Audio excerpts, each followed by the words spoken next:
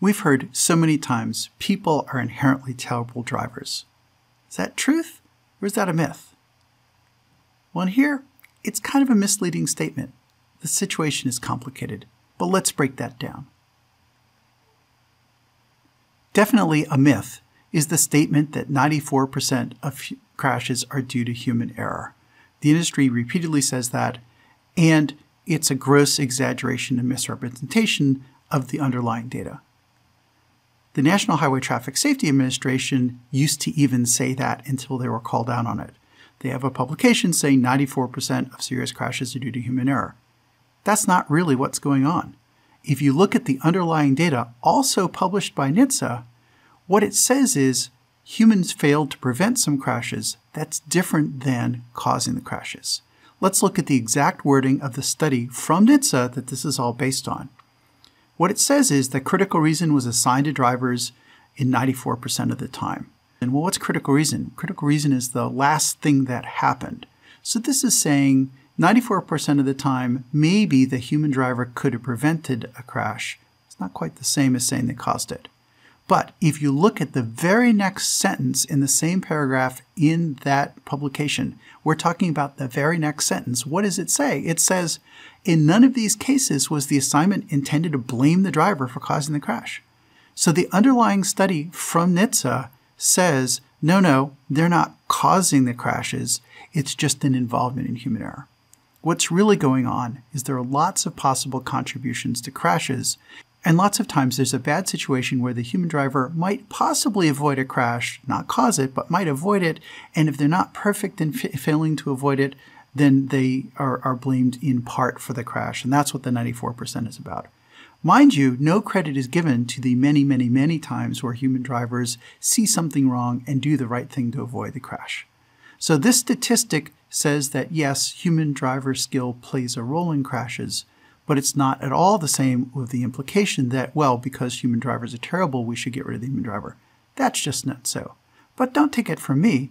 Take it from the chair of the National Transportation Safety Board who said it ain't 94%.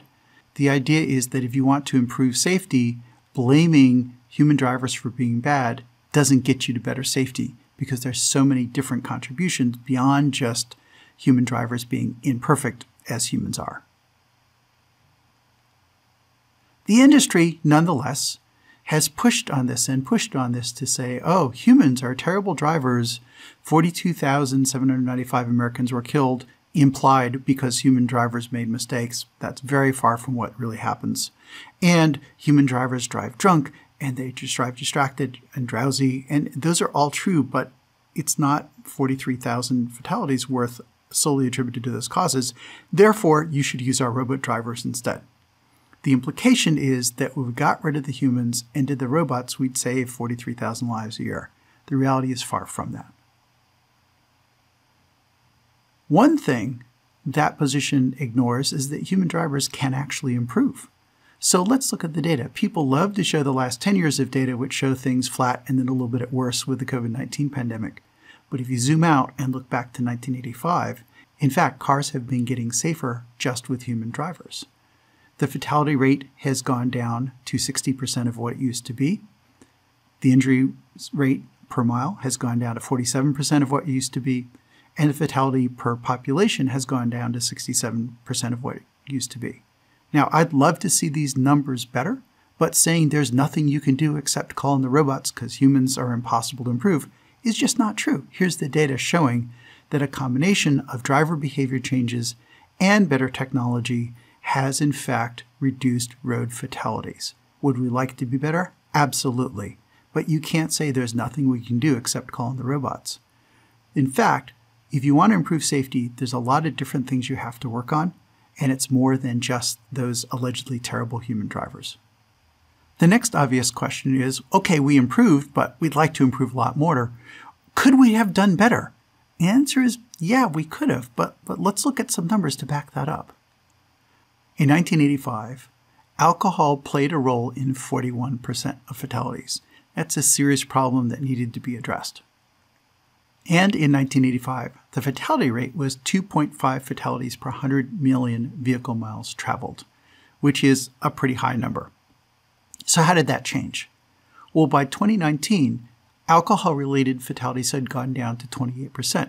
Still a high number, but a marked improvement. Things are getting better there. And the fatality rate had cut to less than half, at 1.11 per 100 million vehicle miles. Now, the COVID-19 pandemic, by 2021, it had shot back up, but we know that human drivers are capable of 1.11 because that's what we saw in 2019. We can say, okay, we've gotten better. This is essentially a different way of looking at the data from the previous graph. But let's ask, gee, how do other countries do? Well, let's take the United Kingdom as a comparison country.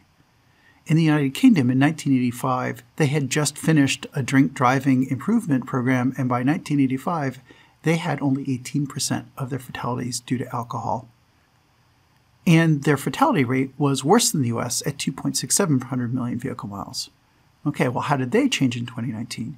2019, their drink driving rate was down to 13%, so a nice improvement, but they were already better than the US to begin with, and they still stayed at least twice as good as the US for that.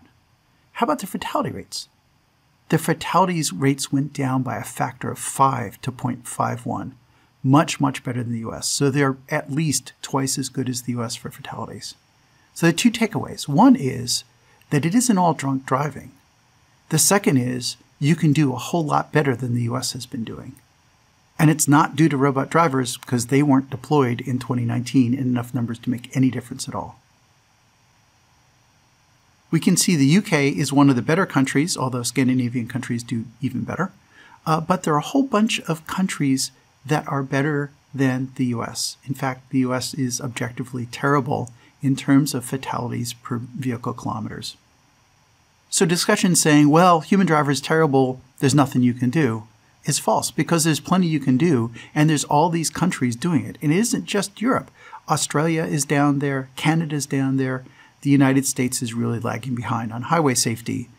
And it can't be attributed solely to humans being terrible drivers because there are human drivers in the other countries as well. The takeaway for this section is that better road safety does not require using computer drivers. You can do much better with human drivers by looking past blaming the human and looking at other factors that contribute to road safety.